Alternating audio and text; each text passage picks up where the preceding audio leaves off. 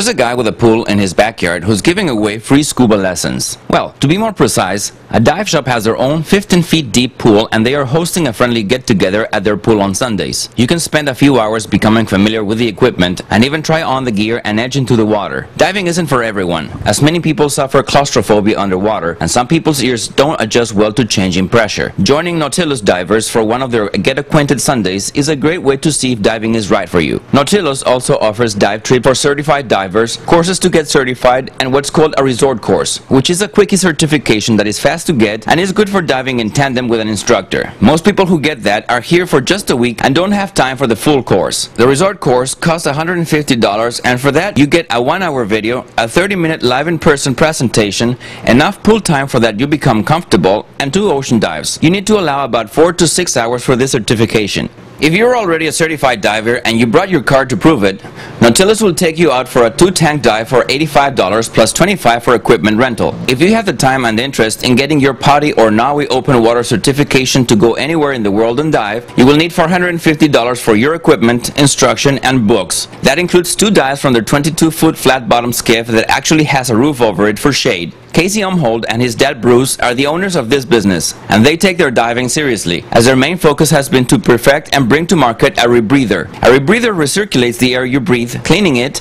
and making it healthy to breathe again. The fully closed circuit design is virtually silent and without those telltale bubbles that sometimes scare the fishy away. The Nautilus allows for a dramatically increased dive time. The diver will need less decompression time and less fatigue following a dive. Regular scuba, open circuit diving is not a very efficient use of breathing gas. Even though very little oxygen from each breath is actually used by the diver's body, the entire breath is vented into the water. But with a closed-circuit rebreather, or CCR, the breath of gas is not vented into the water but remains in the breathing loop. After the breath is exhaled, it travels through a scrubber where the CO2 is removed, and then only the amount of oxygen that was actually metabolized by the diver's body is replaced in the gas so it can be breathed again. So if you're a diver and you're tired of moving those cylinders around, typically going through 4 to 8 bottles in a weekend of diving, pop over $7,500 and you can rebreathe your own air with a Nautilus rebreather. For information on free Sundays, lesson and dive trips, contact